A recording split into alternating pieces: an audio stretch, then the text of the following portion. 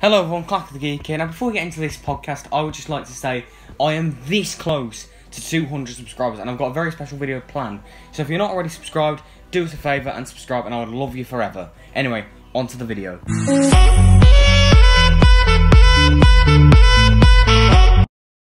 Hello everyone, Clark the Geek here and welcome back to the Doctor Who Series 1 review podcast. Now, unfortunately, Ronnie's been quite busy, so he's not on this one, unfortunately. So it is just me this week. You know, it's a shame, but hopefully he'll be back for the future, for the next episodes. Anyway, today I'm going to be reviewing Doctor Who Series 1, Episode 7, The Long Game. I mean, it is quite weird of, you know, having me and Ronnie, you know, not having our, like, banter at the beginning, and we're chatting about haircuts and Boris Johnson having saying stupid things. I mean, he says that all the time. Anyway, that's weird, isn't it? But anyway, today, let's review this episode. So this is the 7th episode of Series 1, and often seen as the worst of the series, and like the worst Eccleston story. Do I agree with that? Well, let's find out. So let's start off with the Doctor, Christopher Eccleston. Now, I mean, I don't know. His performance is definitely very good, but I don't know, this isn't as memorable in my opinion. And I don't know, I mean, okay, his performance is fantastic, but I don't know, maybe it's more down to the script, but I don't really feel he has a lot of memorable moments in this story.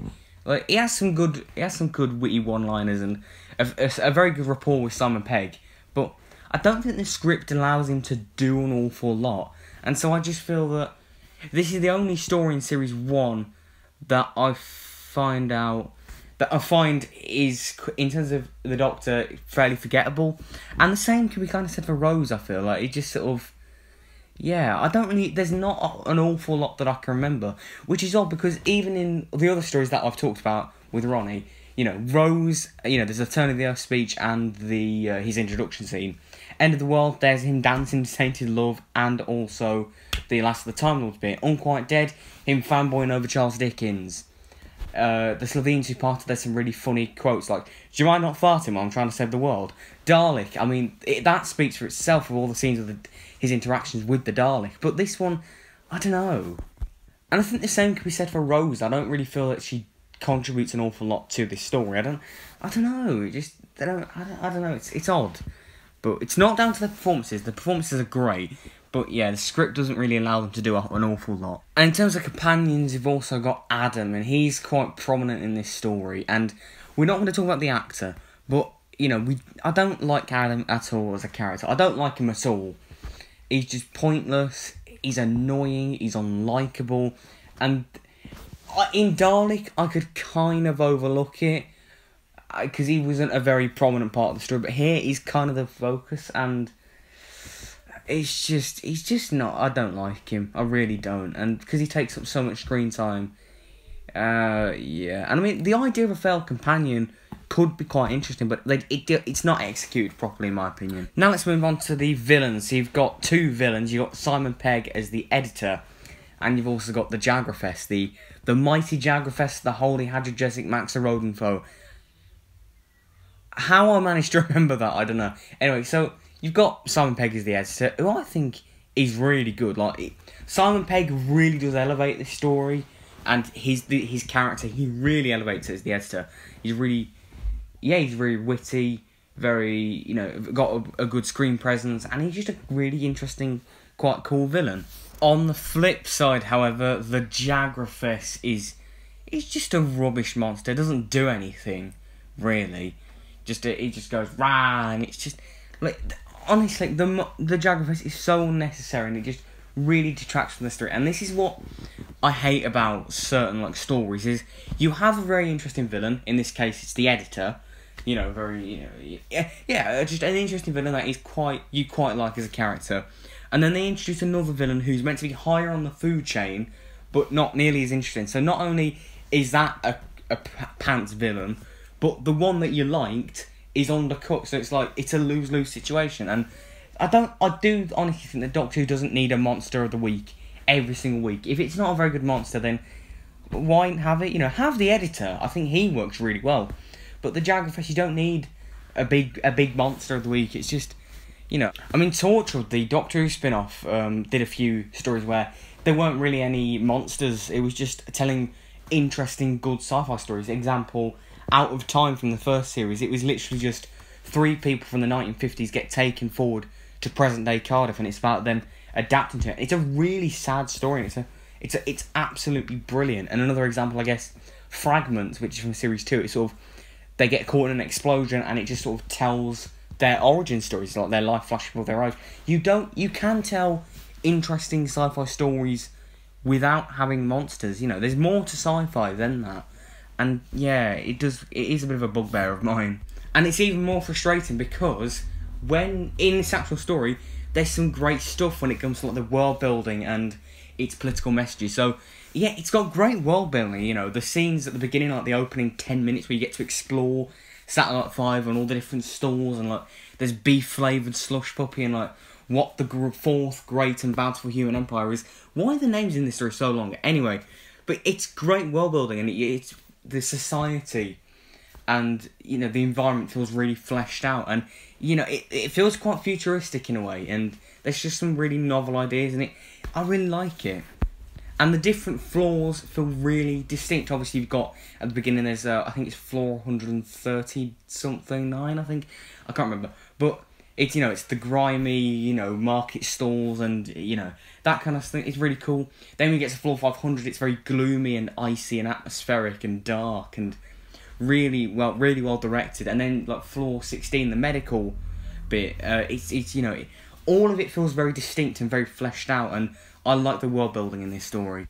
And as well as that, the political messages. Now, Series 1 is quite a political series. We talked about this in the Aliens of London review, but this story also sort of has some really, you know, sort of big political messages, and it's mainly about fake news and, you know, misinformation. And there's that great scene from the editor, you know, the right word in the right broadcast, it can shatter an economy, change a vote.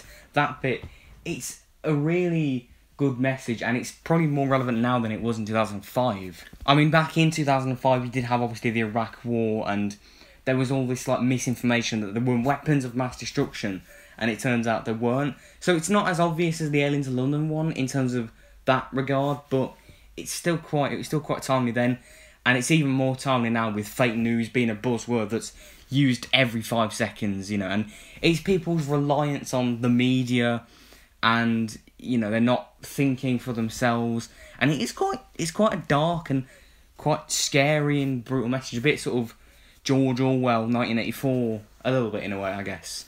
And then you have the ending with Adam getting chucked out the TARDIS, who was like a failed companion. As I said earlier, this idea of like a failed companion is interesting on paper, and I think in one of the comics they revisit it or something, like Adam is the villain or something, I don't know.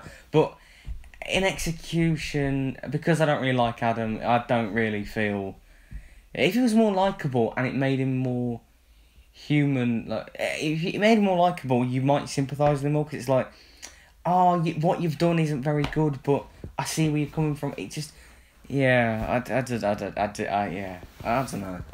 Now just a few little things at the end of this. Yeah, I don't really have much to say about this one, but yeah, direction, you know, the visual style of the story, very good. Each area feels very distinct, and yeah, it was really cool. Also, a really odd thing, but it's really cool. As a Friday Night Dinner fan, as you know, it was really cool seeing Tamsin Greig in this story. In Friday Night Dinner, she's Jackie, and it's really cool seeing her. She's a very small part. She plays the nurse that gives Adam his little chip in his brain. But yeah, it was really cool seeing her. And yeah, those chips are really weird, aren't they? But they look a bit weird. Oh yeah. But yeah, that's all of it. Yeah, that's all I really have to say about this story. It's just a bit forgettable. Yeah, I don't really have a lot to say about this one. So overall, I would give it a 6 out of 10. I don't think it's the weakest of Series 1. I'd probably give that to The End of the World. I do slightly prefer this, but I don't know. It's just... There's some really good stuff in here, don't get me wrong. Like, Simon Pegg is the editor, great. World building, great. The way it sort of links to the finale, you know, Battle Front of the Ways, great. The fake news allegories, great. But there's also some not so good stuff, like, thrown in there, like the Jagrafess, or the focus on Adam. And then some of the other stuff that should be good, like Eccleston and Rose, and I don't know, it just sort of... yeah, it just feels a bit slightly half-baked. So yeah, 6 out of 10 for me. So yeah, that's the other video. I hope you enjoyed it. Sorry Ronnie couldn't be here. He was, he's been very busy as of late. So I figured I'd give him a little bit of a break, and hopefully he can come back for future episodes of of this Series 1 review podcast. And again, I apologise that this is a day late than it should be. It should have come out yesterday, but there's been a load of like technical difficulties and stuff, and honestly I haven't been as motivated because of this week in the Doctor Who fandom. It's really not been good. I don't know, I just haven't been as motivated, but hopefully things can get better. Anyway, that's in the video. Be sure to like and subscribe and click the notification bell. What do you think of the episode? If you've seen it, do you like it? Do you not? And this is Clark of the Geek signing out. Goodbye everyone.